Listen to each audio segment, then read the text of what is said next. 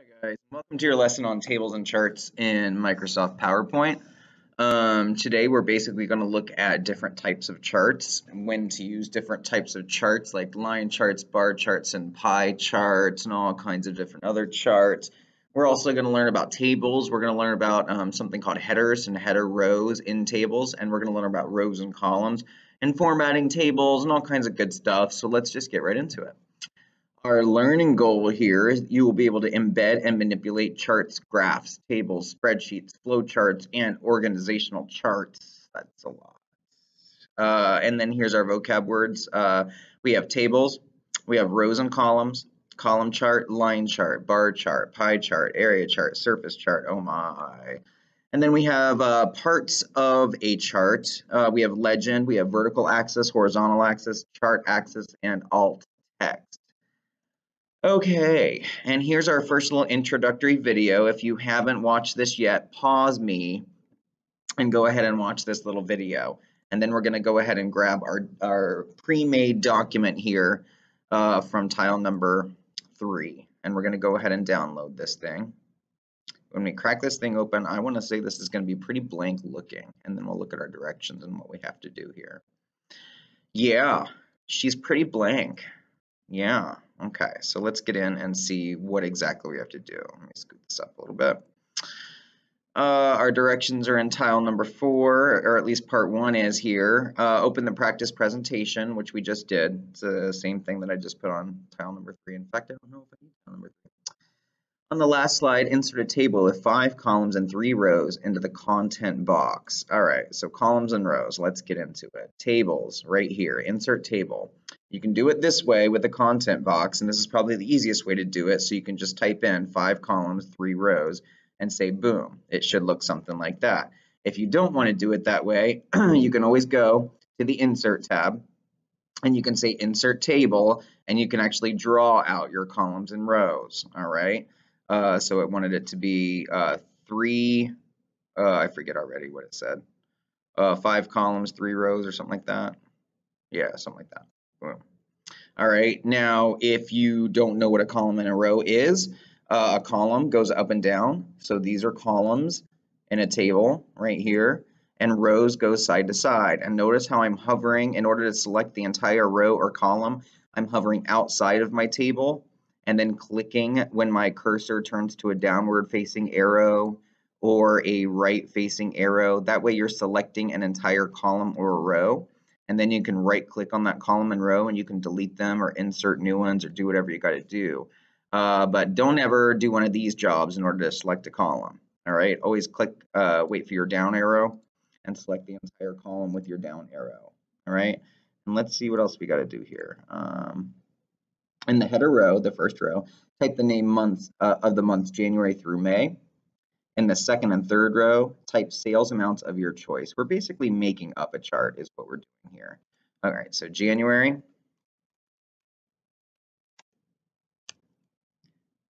February, and all I'm doing is pressing tab on my keyboard to go to the next cell to the right. March, April, May. All right, and then we're making up sales amounts. All right, I'm just going to do like 35, or okay, 225, 335, 445, 555, 665. Press enter.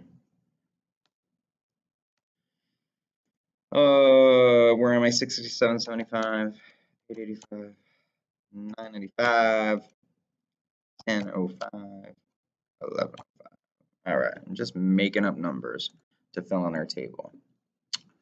Change the style of the table to light style 2 accent 3. All right, so just like everything else, when you click on something in PowerPoint, you get table tools, and you get a table tools design, and you get a table tools layout tab up here. All right, and under the table tools design tab, you're going to see that basically we have some table styles. And if you click the drop down, they're broken apart into 3 categories. You have light, you have medium, and then you have dark. All right, and the directions, it says it wants a light style 2 accent 3. So we know we're going to be in the light group. We're going to be in style 2 accent 3, which is this one here. All right, And all a table style does is it affects the formatting of the table. So it gives the header row a color to it, fill color to the cells, whereas another table style, where is it, would give my header row and like the first row or the second row some color. There's some down here. All right, so table styles are just ways of formatting your tables. That's all it is. And they all have these weird names like light style 2, accent 3. All right. Insert a column on the left side of the table.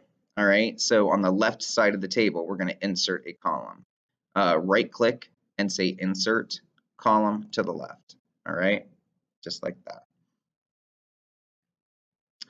On the second row of the new column, type North region. On the third row, type South region. On the second row of the new column, type North region. Oh yeah, okay, North and South region. And then South region, just like that. Delete the last column, resize your table so that it takes up the majority of the slide. Delete the last column, right click, delete column, okay? Resize your table so that it takes up the majority of the actual slide.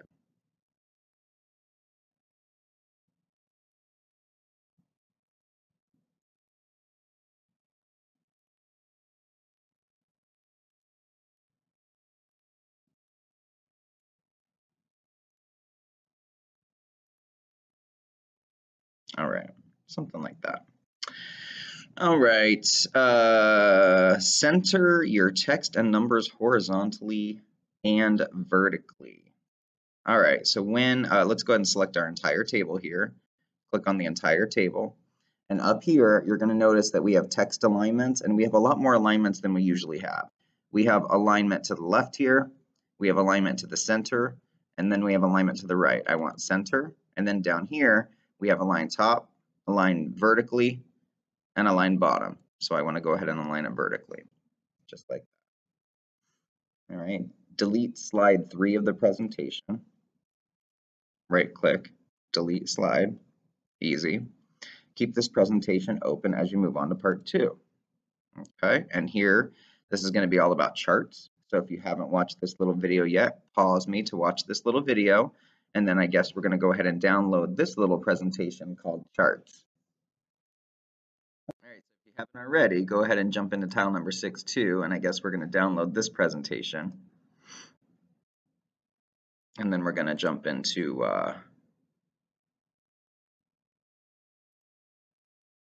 oh yeah, so I remember this being pretty confusing, so be careful. Even though we have this presentation open, it looks so much like the other presentation. I know what we're going to do here.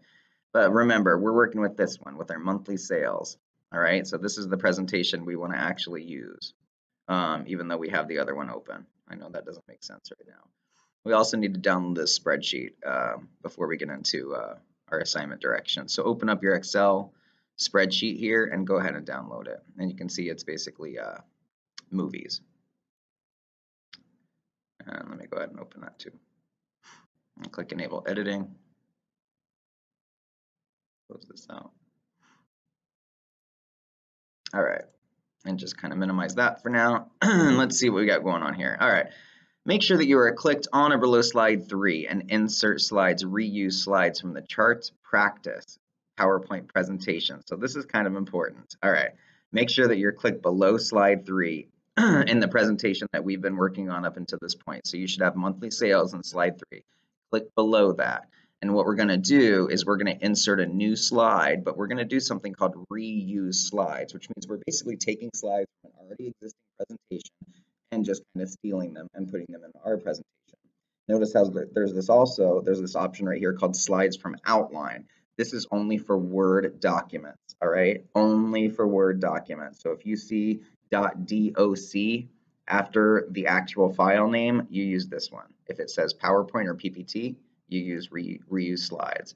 All right, and we basically need to find the slides that we just saved. All right, and I just downloaded them. I don't even know where I downloaded them to, so let's just go ahead and look at the downloads. Alligator bar, I don't even know what that is. Animal rescue. Oh my God, I do a lot of stuff here. Let me pause this so I can find it. So this is the presentation that I'm going to import. I'm going to import all 4 slides here. So right now I'm just going to minimize this and look at the title of it. This is PowerPoint Charts Practice. All right, I'm going to import those slides into this PowerPoint, which is called Tables Practice. All right, if you can't see that, Tables Practice. And I'm going to do that by saying reuse slides. So I'm going to say reuse slides. I'm going to go ahead, oh, I just closed it out. Reuse slides, and you get this panel over here that opens up, and then you can browse for the file. Don't ever say slide library over there. See how I had the slide library thing? Don't ever use that. Browse file. I saved it to my desktop. This is the one I want, called Charts Practice. I'm going to import it into the Tables Practice one, and that's why this assignment is so confusing. When you say reuse slides, notice how you get all 4 slides from the presentation that opens up over here. And I think they're going to want us to go ahead and import them all, but let me look at the directions real quick.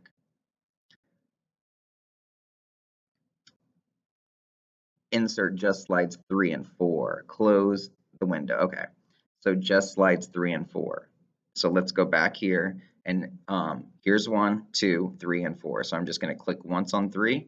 I'm going to click once on 4, and now I have brought that presentation into my tables practice presentation. All right, I'm going to close this out over here. If you still have your charts practice open, you can go ahead and close that out. All right, and now you should have 5 slides. Slide number 1, first of all, you should only have tables practice open. Slide number 1 should be Crown and Griffin books. Slide 2 is the summary. There's the monthly sales that we just created, monthly sales by genre. And then we have a blank slide for monthly sales that I bet we're going to do some stuff to, like charts. All right. Open up the practice. Oh, here. On the last slide, insert a line chart. All right, on the last slide, insert a line chart. So here's our charts. We're going to go over here and say line chart, and it just says line chart, so I'm literally just going to insert a line chart. You have stacked line charts, you have 100% stacked line, you have line with markers, stacked line with markers, you have all these different kind of line charts, and line charts are good for showing trends over time. So we're going to go ahead and insert a line chart here, and notice how when we insert a new chart, we actually get a little piece of an Excel spreadsheet that opens up here, all right? And we're going to basically replace this data. This is very similar to something that you have to do in your test, and it's very confusing on your test, all right? So it says, open up the practice workbook in Excel. We already cracked that one open, and we're going to copy and paste the data and paste it into cell A1. So here's our data right here. We're going to copy and paste all this stuff, copy. I'm going to go ahead and minimize that spreadsheet and paste into cell A1. All right, and now notice how our chart now has, I'm going to go ahead and get rid of column 1, I think. Yeah. Oh, maybe not.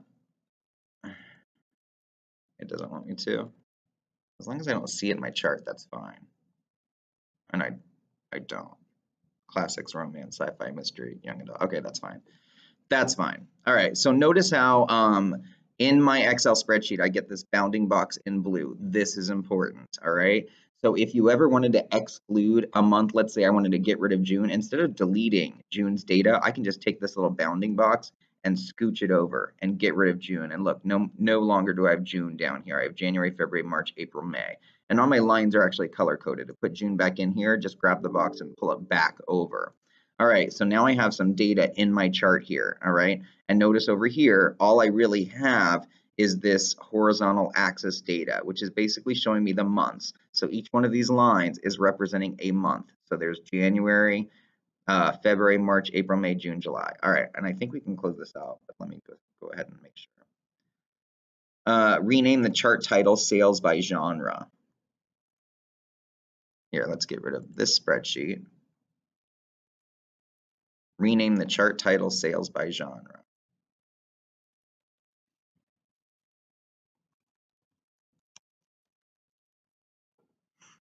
All right, just like that. And I'm going to go ahead and close this out because I think I'm done with it. I hope I am. Change the chart type to a clustered bar chart. All right, so I've got a line chart right now. I want to go ahead and change the chart type. So instead of replacing it, I'm going to come over here to where it says change chart type. I'm going to say bar chart, and I want a clustered bar chart. Not a 3D cluster, just a cluster bar. And it's going to make it a little easier to read. All right, so now here's my young adult books, and in June, May, April, and I can kind of see what a bar chart does and a column chart does is it compares things, and you can quickly see like which month. It looks like June had the best month for young adults. All right, and then for mystery, it looks like May had the best month. All right, and you can kind of quickly see that stuff if you change the chart type. So certain charts are better for certain types of data. All right, and bar charts are good for comparing. Use the quick layout drop menu to change the layout to layout 10. So check this out. Quick layout, they're numbered, so just kind of find layout 10, and that's what it should look like there. Your chart layouts are over here. If you ever want to add a chart element, you do it from over here. Okay. Click the chart element shortcut button. Click the arrow next to the axis titles and select the primary horizontal axis title. All right, so right here we have chart elements just like up here, and it wants us to do an axis title, and it wants us to put a check where it says primary horizontal axis title, not vertical, just primary horizontal axis title. Double click the axis title and rename it sales profits. All right, so just go in here and rename it sales profits. All right, just like that. All right, and I think that's the end. So you should have 5 slides right now, guys. And that's just a little bit about tables and charts. It's definitely not everything, but it's a little taste of tables and charts. All right, so I hope this is an easy one for you.